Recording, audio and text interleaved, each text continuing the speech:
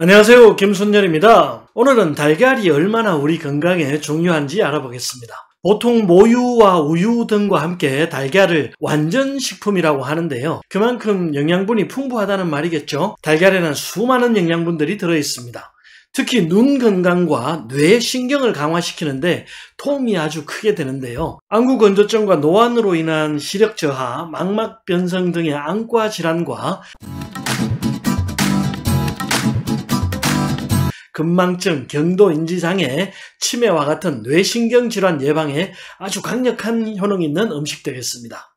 우선 달걀의 영양 성분 한번 알아보고 달걀과 함께 먹으면 좋은 비법 약차도 알려드리겠습니다. 신선한 달걀을 고르는 법 중에서 가장 중요한 것이 노른자의 상태라고 하죠. 노른자가 볼록하게 올라와서 탄력이 있어야 좋은 달걀입니다. 그런데 말입니다. 요즘은 노른자의 색을 인위적으로 만들 수도 있다고 하더군요. 믿거나 말거나 말이죠. 가장 좋은 달걀 선택법은 신선한 달걀을 선택하는 것이고요. 달걀 껍질에 적혀있는 산란 일자 꼭 확인하시고 구입하시면 되겠습니다. 되도록 유기농 제품으로 구입하셔도 좋고요. 달걀의 영양 성분부터 한번 살펴볼까요? 달걀 속에는 단백질, 지방, 엽산, 칼슘, 아연, 인, 셀레늄, 비타민 A, B2, B5, B6, B12, 비타민 D, 비타민 E, 비타민 K 등이 들어있습니다. 웬만한 복합 영양제보다 많은 성분이 들어있죠. 화학적으로 합성된 제품보다는 자연식품인 달걀 드시는 것이 훨씬 좋습니다. 우리가 달걀 먹을 때 가장 꺼려하는 부분이 달걀의 콜레스테롤인데요. 이 콜레스테롤은 사실상 우리 몸 모든 세포에 필요한 영양소입니다. 그래서 없어서는 안 되죠. 모든 세포막의 구성 요소이기도 하고요. 피부에도 풍부하죠. 콜레스테롤이 부족하면 피부가 거칠어집니다. 또 스테로이드 호르몬의 주성분이고요. 그래서 남성 호르몬과 여성 호르몬 그리고 부신피질 호르몬의 주성분이죠.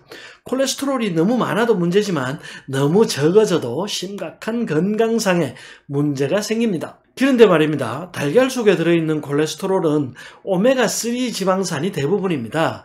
그래서 심장병을 예방하고 혈관이 막히는 혈전도 예방해주고 또 혈압도 내려줍니다. 달걀은 체중 감량에도 도움을 주죠. 포만감을 증가시켜주기 때문인데요.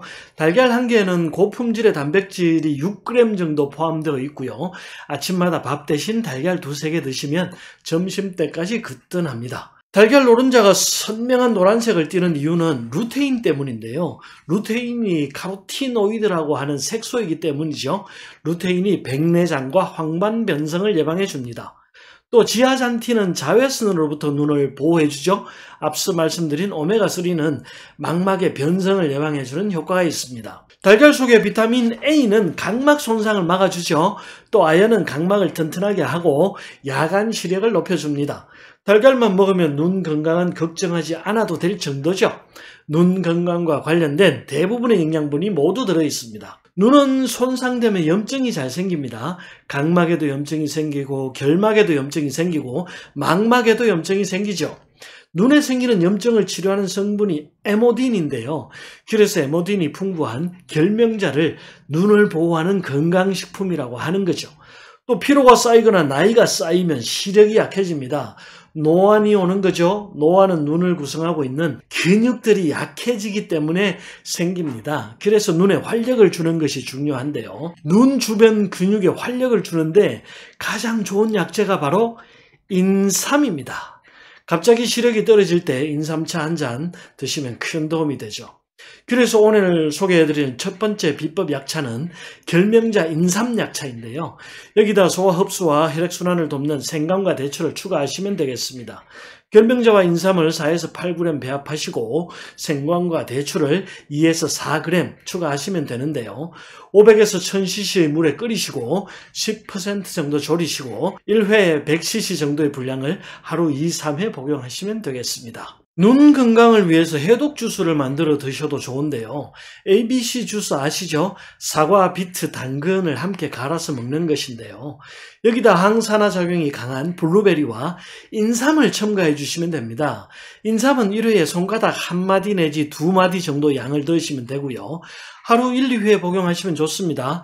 인삼이 생진지갈하는 효능이 있는데요. 그래서 눈물이 말라서 뻑뻑해지는 안구건조증에 아주 좋은 효능이 있죠. 인공 눈물만 주구장창 넣지 마시고 인삼 꼭 복용해 보시길 권합니다. 달걀은 골다공증에도 효과가 있습니다. 칼슘과 인 그리고 비타민 D가 풍부하기 때문이고요. 철분 부족도 달걀이 막아주죠. 헤모글로빈의 주성분인 철이 달걀에 풍부하기 때문입니다. 철이 풍부한 음식에 또 뭐가 있죠? 스테이크가 있잖아요. 달걀과 스테이크를 자주 먹으면 남성 호르몬 분비를 촉진해서 남성 갱년기를 막아주는 데도 도움이 됩니다. 달걀이 뇌신경 보호에 탁월한 효과가 있다는 사실 아시나요?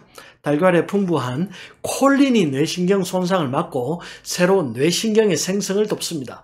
그래서 아이들의 뇌 발달에 도움이 되죠. 또 노인들의 치매 예방에 도움이 됩니다. 그래서 건망증이 심해지거나 기억력이 떨어진다면 달걀 섭취량을 늘리시면 좋습니다. 제가 한번 소개해드린 적이 있는데요. 건망증이 심해지거나 기억력이 떨어질 때 총명탕의 주재료인 석창포를 드시면 좋다고 말했습니다. 앞에서 소개한 결명자 인삼, 생강, 대추차에 석창포를 추가하면 눈과 뇌를 동시에 보호하는 비법약차가 되겠습니다. 달걀에 풍부한 비타민 B12가 신경 손상을 예방해 줍니다. 신생아의 척추신경을 만드는 데 중요한 영양분이 비타민 B12이기도 하고요. 치매를 예방하고 손발 저림 같은 말초신경 손상을 예방해 주고 치료해 주죠. 또 달걀 속에 풍부한 비타민 B군과 엽산이 호모시스테인의 생성을 막아주는데요. 그래서 뇌혈관 손상을 예방해 줍니다. 호모시스테인은 혈관 내벽을 손상시키고 혈전을 만들고 뇌혈관을 수축시켜서 치매를 유발하는 물질입니다. 사실상 달걀은 눈과 뇌를 위한 종합 영양제 그 자체입니다. 고지혈증이 있거나 심장질환이 있으신 분들은 하루 한두 개 정도 드시면 좋고요. 그렇지 않은 분들은 하루 3, 4개 정도 드시면 충분합니다. 달걀 꾸준히 드셔서 눈 건강과 뇌 건강 챙기시고요. 오래오래 건강하게 사시기를 기원드립니다. 감사합니다. 구독과 좋아요 눌러주시고 많은 분들과 영상 공유 부탁드립니다. 더 좋은 내용으로 다시 찾아뵙겠습니다.